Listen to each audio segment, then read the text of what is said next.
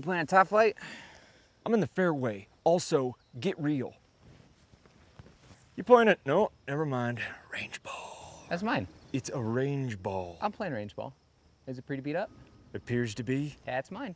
You ever think I could save so much money playing range balls that I could use that savings to invest in an alternate lifestyle? Every damn day of my life. We may be onto something. Let's explore this one. Better wear your hard hat.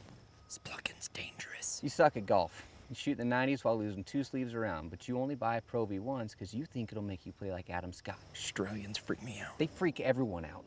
You play 2 rounds a week, every week for a year. 104 rounds of golf at 6 balls a round. That's 624 balls a year at $4 a ball. That's over $18.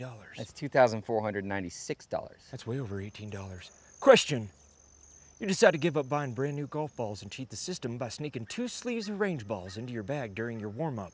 Instead of spending $2,496 on Pro V1s, you invest said money into a compounding interest account at a rate of 8% a year. At a total of 25 years, you have an earnings potential of $27,981.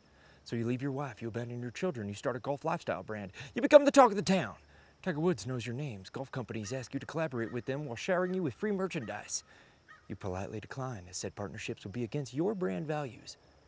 You buy the Golf Channel, immediately cancel the Conor Moore show. Obviously. The fans are outraged. You don't see why. His impressions aren't that good. His entire Tiger Woods impression is him just saying, really tough. Doesn't matter. People riot. America's in chaos. They accept epidemiologist Dr. Anthony Fauci as their new overlord and supreme leader. Golf is outlawed.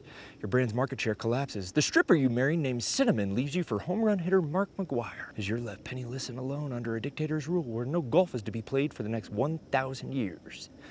Moral of the story. Never play range ball? Yeah, I'll play the top flight. Better we just go home. Yeah, let's go home. Okay, cut.